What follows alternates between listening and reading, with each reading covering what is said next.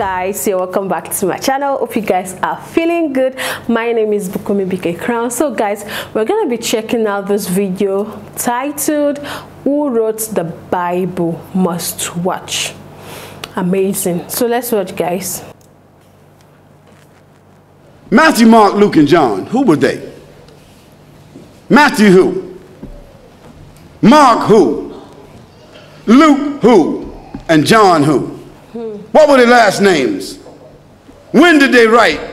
Did they know Jesus Christ? Did they walk with Jesus Christ? Did they eat with Jesus Christ? Did they talk with Jesus Christ? Did they even meet Jesus Christ? The answer is no, no, no, no. Conclusively. The earliest of them that wrote 40 years after Jesus Christ, so they never met him.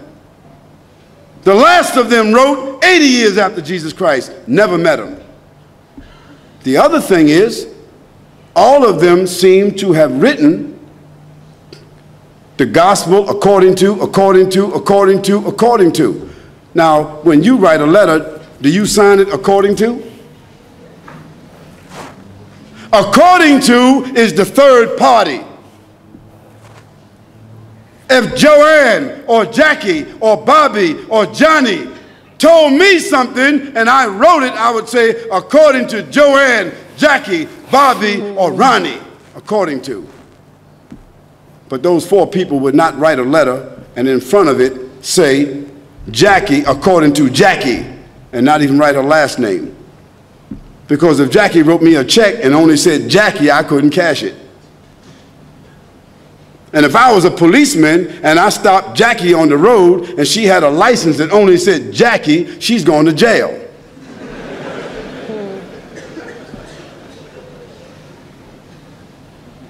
Where in the world is a document with only one name of four different writers that did not meet the one whom they're writing about? Where is that accepted in the whole world? Nowhere except in the Bible. And the church fathers and the church writers and the Christian historians, they all agree that perhaps those four writers themselves were only pen names. Because a writer would not write his first name according to. And there's a great amount of suspicion that the man called Paul, Saul of Tarsus, that because he wrote all the books from Acts all the way to the end of the New Testament, how many books is that? How many? 16, 15, 17, 19? All the books of Acts on, Colossians, Ephesians, Corinthians, Romans, Galatians, all of those books are written by whom?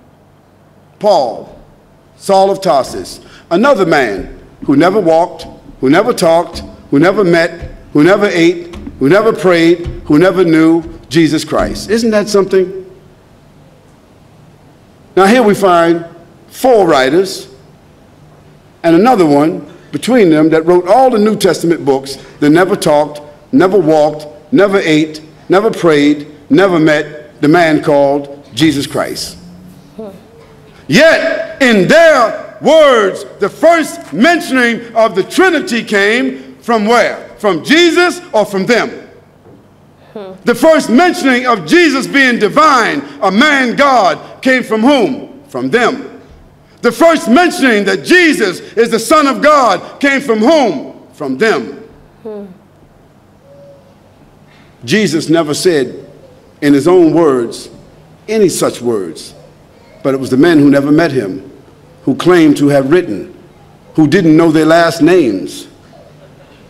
And Paul, by the way, before he had that vision on the road to Damascus that only he saw and only he heard, guess what his occupation was? Do you know?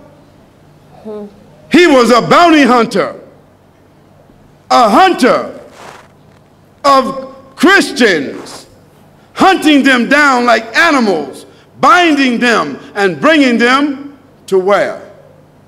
To Rome so that they could be executed. Now if Hitler after killing thousands of Jews, said that on the road to Berlin, he had a vision that he was named an apostle to the Jews, and he wrote 20 books that all the Jews are supposed to follow. Do you think they would be following that book? I don't understand how people just don't read history. This is not what Khalid said, so don't get angry with me. This is your own scripture, your own Bible scholars, their own church fathers. All of them agree that Paul never met Jesus, that Matthew, Mark, Luke, and John never met Jesus. By the way, they were not disciples. Nor were they walkers and talkers of the disciples. They were just writers and historians.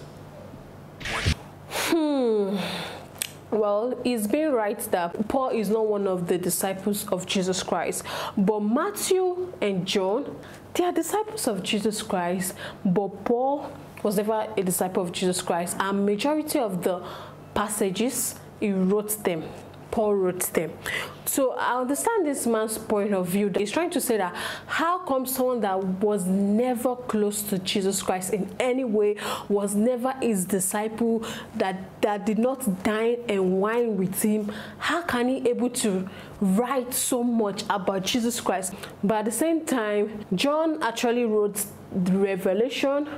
John was the last disciple that died among the disciples of Jesus Christ, and maybe I don't know, maybe he got some confirmation from John, and John wrote some part of the book. So at least we have somebody that also witnessed Jesus, living, that witnessed him when he was alive, when he was on earth. So this was really nice. I kind of understand very well from his point of view, and this is amazing. I think I need to meditate more on this very well, because half of it are really true. What he said are really true, but apart from that, the ones I just mentioned, I think that's how it is. So thank you so much for watching, guys. Don't forget to smash that subscribe button for more, like, share, and comment. I'll see you in the next one. Stay blessed. Bye.